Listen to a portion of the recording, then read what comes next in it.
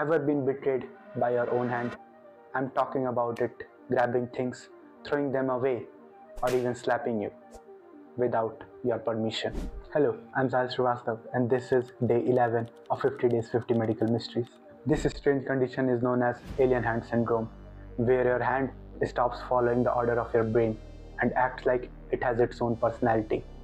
It might zip up your jacket or unzip it, feed you a snack or toss it away. In your brain, different areas work together. One part sends movement signal and another part makes you aware of what you are doing. In alien hand syndrome, usually after a stroke, brain injury or brain surgery, those areas lose connection. The movement part still works, so your hand moves, but the awareness part doesn't get the message. To you, it feels like the hand belongs to someone else, someone stubborn and slightly chaotic. There's no complete cure, but therapy can help train the hand, sometimes by giving it an object to hold so it stays busy. Until then, it's you versus your own hand. So tell me,